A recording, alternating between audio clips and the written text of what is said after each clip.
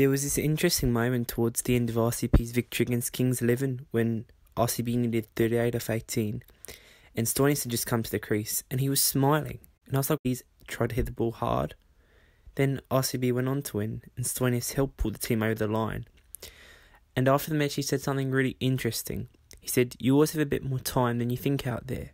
I like to build a partnership even if it's just 6 or 7 balls." Cricket's an interesting game. There are some unique scintillating players who are able to go from ball one. I'm talking about the likes of Russell or Marine Ellie. And there are others who take a bit of time like Dhoni or Stoinis.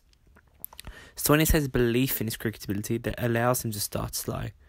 KP described him as the hardest hitter in modern cricket. He displayed this most emphatically in my favourite one-day innings of all time, where he scored 146 not out in a losing cause versus New Zealand. He came in at 6 for 67 and dragged Australia within 6 runs of New Zealand's total.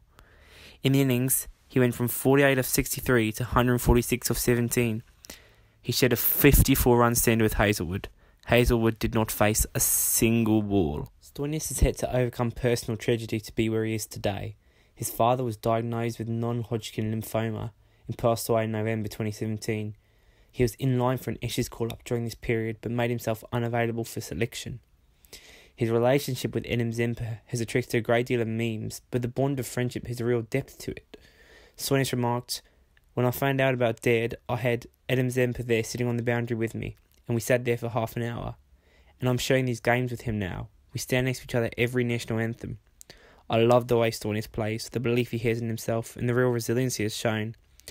Australian cricket has been mocked for picking the right blokes over those with more cricket ability, but I truly believe Stoinis is the perfect combination of both."